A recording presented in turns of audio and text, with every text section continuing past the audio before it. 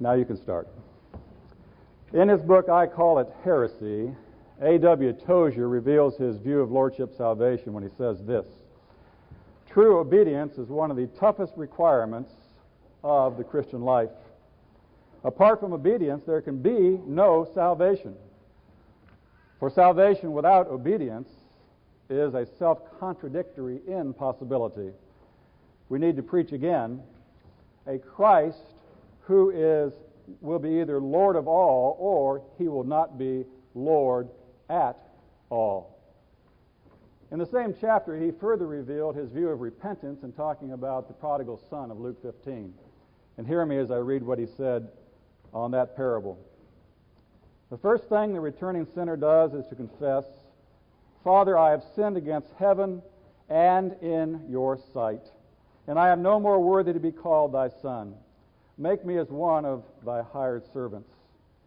Thus, in repentance, we fully submit to the Word of God and the will of God as obedient children. And if we do not give him that obedience, I have reason to wonder if we are really converted.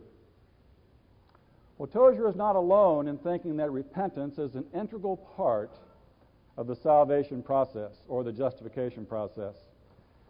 Most of us, I'm sure, have read John MacArthur's classic line-in-the-sand development of the gospel according to Jesus, when he says in no uncertain terms, from his first message to his last, the Savior's theme was calling sinners to repentance. And this meant not only that they gained a new perspective on who he was, but also that they turned from sin and self to follow him, end quote. But in my own seminary, a very popular writer these days is a fellow named Darrell Bock.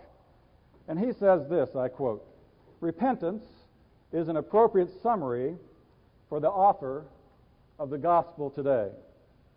And in his development of that particular thought, he says there are three things that are almost synonymous: repentance, turning, and faith.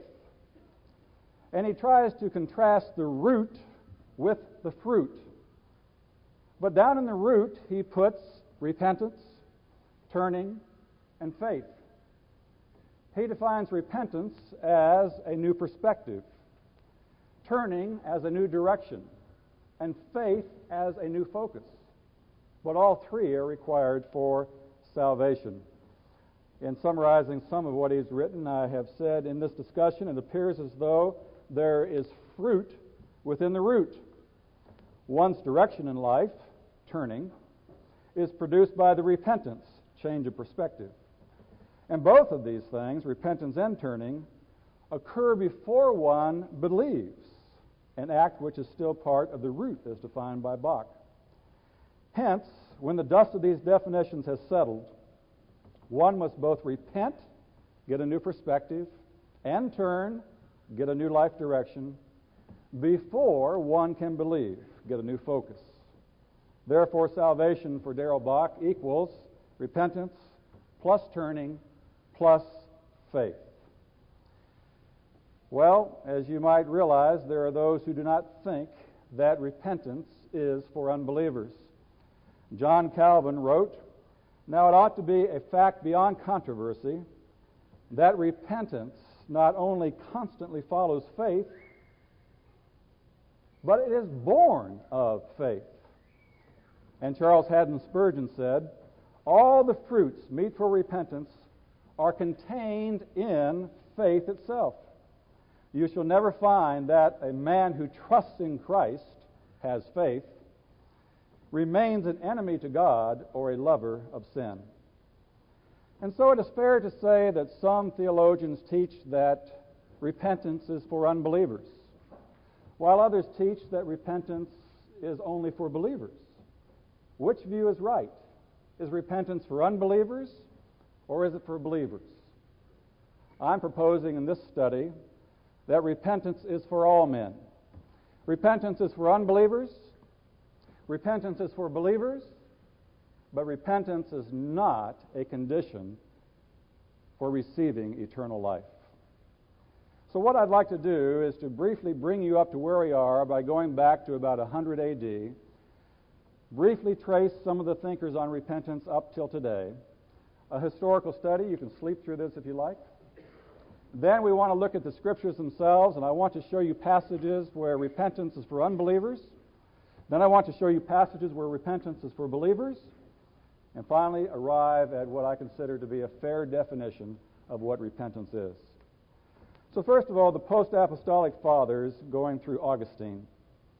If we go back to the Shepherd of Hermas, and Hermas claimed to be a contemporary of Clement, the presbyter bishop of Rome, 92 through 101, and Hermas died 140 A.D., he supposedly was instructed by the angel of repentance in his writing. He's calling a lackadaisical church to repent. But if you read the Shepherd of Hermas, you will find it's a thoroughly meritorious, legalistic system. He never mentions grace. He never mentions justification by faith. One earns his salvation. As a matter of fact, he believed in atonement for sin through martyrdom. And he said this: water baptism is the seal of repentance, which makes Christians Christians.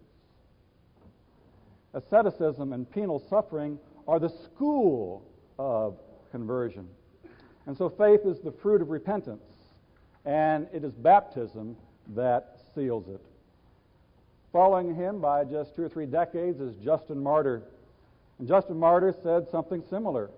Because what I want you to understand is that everyone up to Augustine saw water baptism as a work of man